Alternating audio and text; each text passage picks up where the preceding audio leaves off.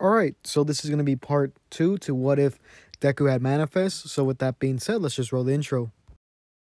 The bad bitch, like she average. I'm a savage, little hoe, what you want, do? I'm about cash, if the raw fast, I'ma get that little nigga by any means. Alright, so before we get started with this what if, I'd like to say that pretty soon I'm going to start my own kind of series. It's not going to be like a what if, it's going to be like a kind of original, I guess. It's going to be set in the My Hero kind of world, and it's going to be called UA Year 1. And basically, it's going to be a story about a student who goes to UA on its first year of being a school. So this story would take place around between 100 and 200 years before the start of the anime. So yeah, it's going to be around the time of the second generation of quirk users. And yeah, so if you want to be a part of the series and you want to kind of contribute in ways, then you can go to my Discord, and there you could put some story, not really story points, you could put your like original characters, and I might add them to the story, since I need a lot, since the kind of story I want to go for. I'm not going to reveal too much, but for the way I want the story to go, I kind of needed all the characters. So if you're going to, give a character, don't make it overpowered, since this is the second generation of quirk users. And yeah, so I'm not going to take characters that are really overpowered or have, supernatural elements to them. So it's not like they could be other races other than, human. So yeah, so try to keep it simple. And if I like the idea, then I might put them in the kind of a story. So yeah, just if you want to be a part of it, like I said, go down to the description or my community tab or the about section on my YouTube and join my Discord, and then you could post it in the UA year 1 or whatever kind of section of my Discord. And yeah, so with that being said, let's get into the what if. So before we get to the story, so I'm going to show what the kind of hero costume for Deku would look like.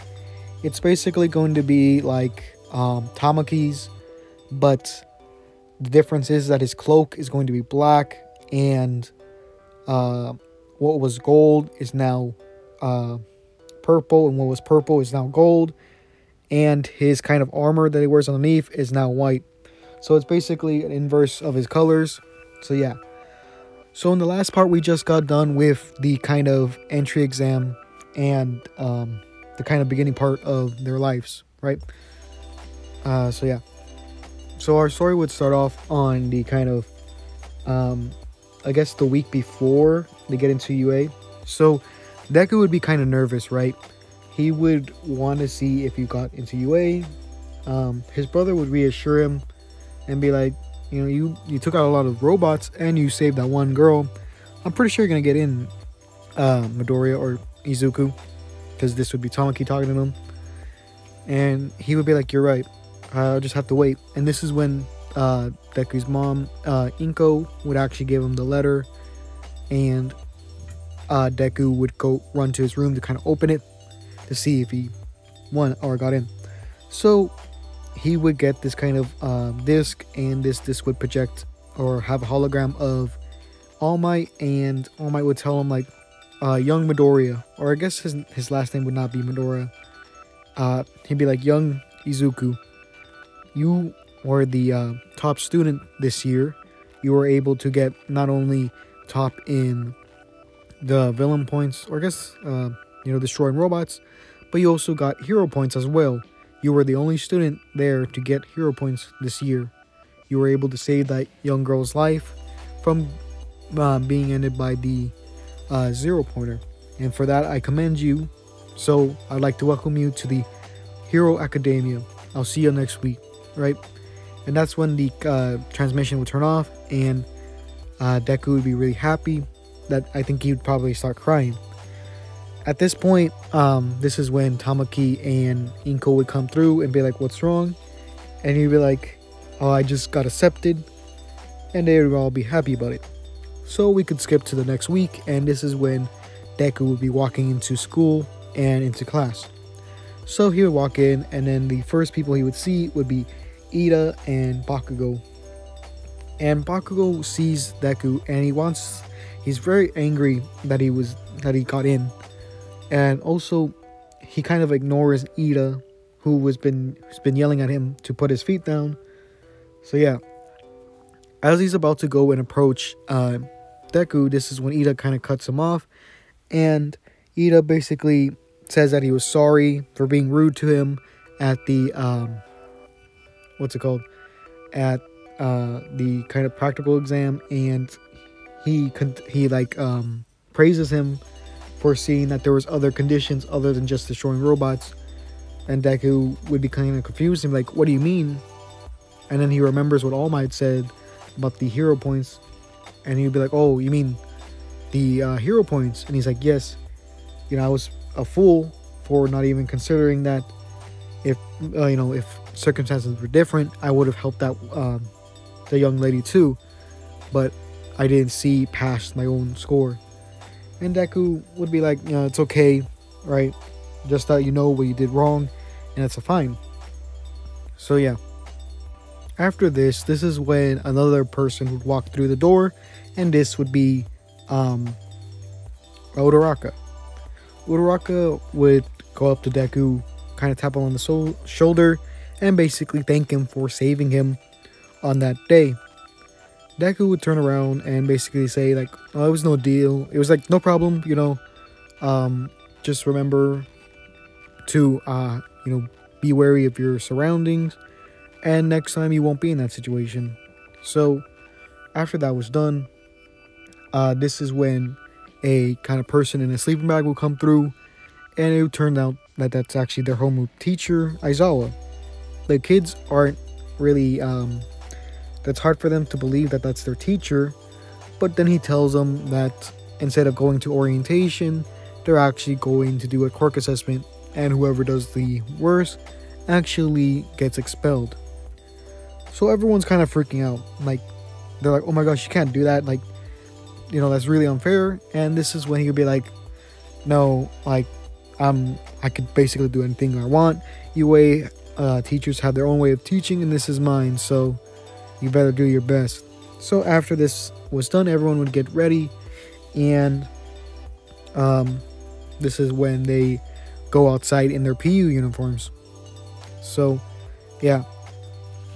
So for the kind of demonstration, they would use Deku, since he got number 1 in the first kind of test. So he would try to go up there, and this is when Bakugo would make a fuss like, what? How did that shitty nerd get in front of me? Like, right? He'd be like, how did he get number 1? It doesn't make sense. And I was always like, fine, go and throw the ball. I don't care. Just someone do it. So Deku would just walk back in line, and Bakugo would walk up to the kind of plate with a smile on his face, kind of looking as if he won something over Deku. So he would, at first Aizawa would tell him to throw it normally, and it would get around, I believe, 70 meters, I think, something like that. And then he would tell him to use your quirk, and when he did, he would get around 700 meters. So after that was done, he would basically explain why there's a big difference between just using your normal power and using your quirk, and you haven't been using your quirk your fullest because of how society functions and how they restrict your quirk usage. So after that was done, they would continue with the rest of the tests. So what Deku does is when he gets to the kind of to the race part, let's go with that one first. So Deku, I got this idea from a comment about how Deku should eat insects, which kind of makes sense since insects have a lot of advantages and they're pretty small and they're easy to carry. So they would get kind of ready for the kind of the race, right? And Deku would pull something out of his pocket, and it would be like this little kind of bag, and inside of it would be a dried grasshopper or cricket. I'm not sure which, but basically, it's one of those kind of weird kind of foods that you can buy online or at a store sometimes, and they're kind of dried out kind of bugs. I know it is kind of a disgusting, but it does give him a big advantage. So Deku would eat one, and he'd be able to transform his legs, bottom parts, to kind of the legs of that of a grasshopper. So he'd be able to kind of jump farther and get a better score. So I don't think he would get the top score with this. I think he would get around second place, and then third would be Todoroki, and fourth would be Bakugo. So yeah. So after that was done, they would get to the kind of next part, and this is the this would be the grip strength, I guess. And this is where Deku would also take something out to eat, since he didn't really have that much to eat for breakfast. So this is when he eats a piece of squid, and this is where he actually uses he gets tentacles, right? And he uses these tentacles to squeeze down the kind of grip strength kind of tester, and he would get first place in that. So we get to the ball throw, right? So Deku does not have one for all in this one, and yeah. So what he would do in this scenario, he is kind of built, right? He is a little bit he's a lot more physically built than he is in canon, since he was training with someone who had a similar quirk or the same quirk as him. So what he would do is that he would transform his entire arm into tentacles, and basically he would create the end of his tentacles would be the clam hand, and basically it would be like kind of like a catapult, using his arm as the catapult, if you know what I mean. So I think in this one he would get around 2 kilometers with this one, so that's 2,000 meters. So it's not the best, but it's he doesn't get number 1, but I would think he would get number 2, since Bakugo was the one who got around 700 meters, and he was one of the kind of top people in that instance. So Deku would get a pretty good score. Bakugo would be angry, thinking like, he'd be like, Deku, you think you could beat my score, like, just to make fun of me? And this is when he would try to go up to Deku, and Aizawa would restrict them and say, like, you know, if you're gonna use your quirk, use it on your own time, right? But don't disturb my class. So after all this was done, this is when they would choose the kind of weakest link, and that would be the invisible girl. I think her name is Hina. And what would happen after this is that I think in this instance Deku would actually stand up for her and basically tell Aizawa, like, you know, when I was younger, my quirk was considered weak, and I trained every day for it to become stronger, and by expelling her, you're really losing out on a lot of potential, right? And he would just be staring at Aizawa, and he would basically say, like, huh, you really are like your brother. And he'd be like, fine, she can stay, but she has to work hard, right? So we would get to the kind of later in the day, and this is when All Might would come through and be like, I am here as your combat instructor. And this is when he notices, like, young Izuku, I didn't notice you were in this class. And people will be like, what? How does he know All Might? And this is when Bakugo would be like kind of getting angry, right, but not really saying anything. And this is when All Might would be like, oh, do you guys not know? This young lad right here is actually the brother of one of the big three, that being Tamaki.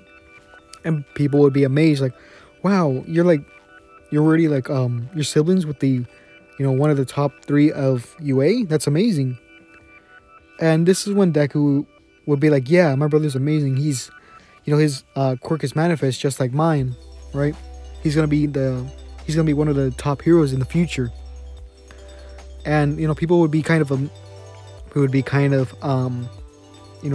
praising Deku and his brother, and Bakugo would be like, what's so impressive about eating, right?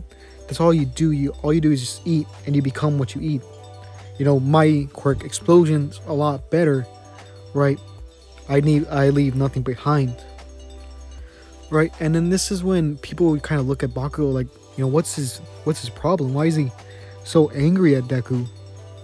And Deku would just be like, oh, don't listen to him. He's always been that way.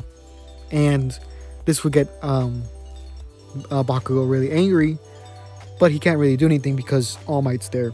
So All Might would take him, and he would first tell him that we already received all your kind of ideas for your costumes, and they've been already made. So Deku's is basically Tamaki's suit, just like I said before, just with inverted colors, I guess. So yeah, Deku would walk out with the rest of the group, and they would notice his kind of unique design, and they would ask them like, where'd you get the idea for that? And he basically would say that it's just like his brothers, but with different colors. So after this was done, they would actually pick the teams, right?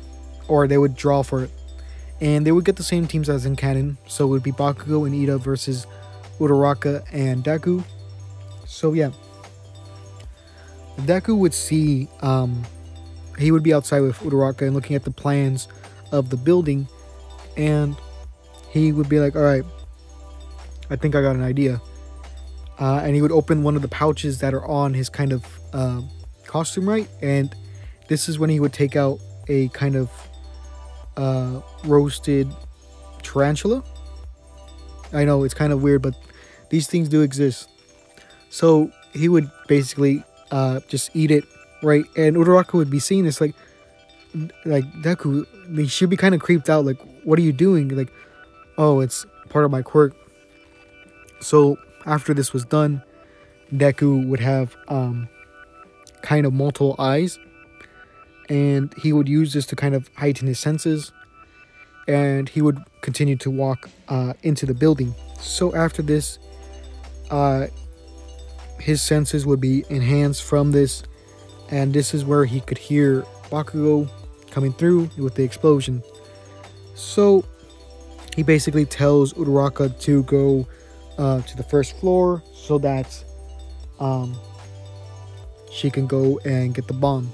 So after this was done, or as she's trying to go up, Bakugo would try to use his explosions to kind of block her, and Deku would go and rush him so he wouldn't have time to go for Uraraka. So Deku would try to go for Bakugo by going with his tentacles to try to grab him, but Bakugo would be ready for this and jump out of the way. So Deku would switch his legs into grasshopper legs, and then jump from wall to wall, kind of like Gran Torino. So as he's doing this, he would spit web everywhere. Let's just say from his hands, just kind of like Spider-Man, since he ate that tarantula. And Bakugo wouldn't really know what he was doing, and he would rush towards Bakugo, right? And Bakugo would be seeing like, oh, this is the perfect opportunity to use my equipment, and he would try to use his he would try to release the pin from his gauntlets, right? So what Deku does is that he actually shoots his web in Bakugo's eyes, so he wouldn't really know where to shoot. So this is when Bakugo would get hit by Deku, and he would cause him to shoot upwards with the pin being removed. So that explosion would go upwards, and the same effect would happen with just how it was in canon, where Deku basically used one for all to kind of hit upwards. The same thing would happen just with Bakugo using the explosion instead. So after that was done, Deku would use his web to kind of secure Bakugo down and use the tape to go around him to get him out. And Uraraka would be able to get the bomb since everything would be floating, and she'd be able to use the debris as projectiles. So they would have won that kind of fight against Bakugo and Ida. So before we end this, I did get a comment about whether or not he should be able to copy quirks if he eats other people's like DNA. And I never really thought about it. They never bring up this question in this series. And I'll put a poll on this video so you guys can actually go and check it out. I forgot to mention this earlier, but yeah. So after this was done, they would get kind of praised for working as a team, but at the same time they would also get recommended for being kind of reckless, especially using explosives near a bomb, right? So after this was done, Deku would have that kind of talk with All Might about whether or not he should be the bearer of One for All. So I'll put a poll on this video and see whether or not you guys want it. And yeah. Also, alright, let's just continue. So after this was done, Deku, when they go choose the class representative, people would go for Deku since they see him as a kind of a big contender, since his brother is part of the big three and has the same quirk as him. So he would be chosen as the kind of class representative. So I'm going to end it here, and in the next video we're going to go over the kind of USJ. And yeah, so with that being said, it's going to be in the video. If you like the video, give it a like, and remember to subscribe if you want more content. So yeah, this is going to be in the video. So yeah.